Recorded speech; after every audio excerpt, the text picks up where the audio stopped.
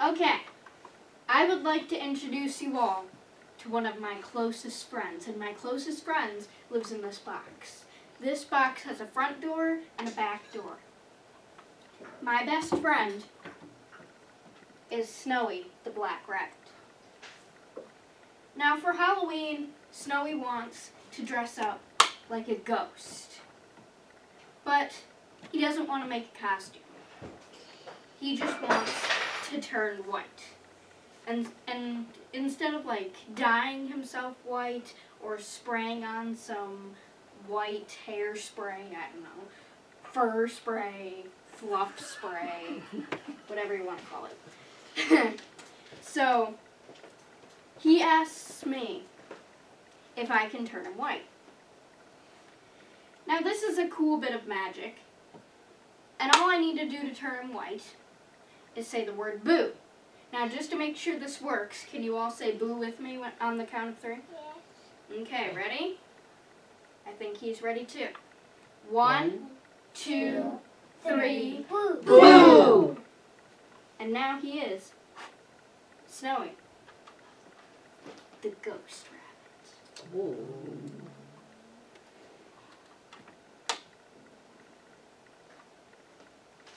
After Halloween is over, though, he wants to make sure that I can turn him back to a black rabbit. He doesn't want to be Snowy the ghost rabbit forever.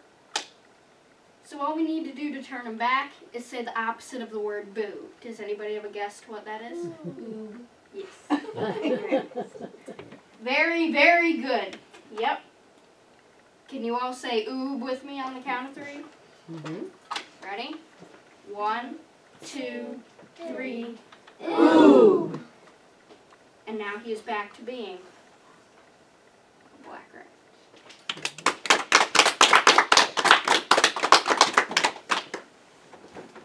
Now the last time I performed this, some people in the audience were concerned that they said I kept just turning him around and turning him around. No, right here. Front door. Right here. Back door. That. I can open up both doors at once, just like this. First this one, then this one, and then there's nothing else in the house.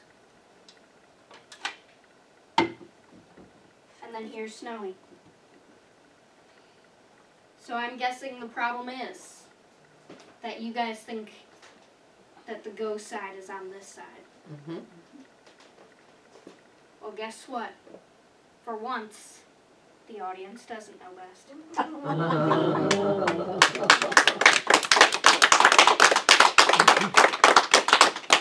What do you say we turn him white one more time? I mean into a ghost. His house is empty. Put him in. There's his front. There's his back. Just like that. Close both doors. Do you guys remember what to say to turn him into a ghost rabbit? Yes. Okay, ready? Count of 3. 1, 2, 3, boo!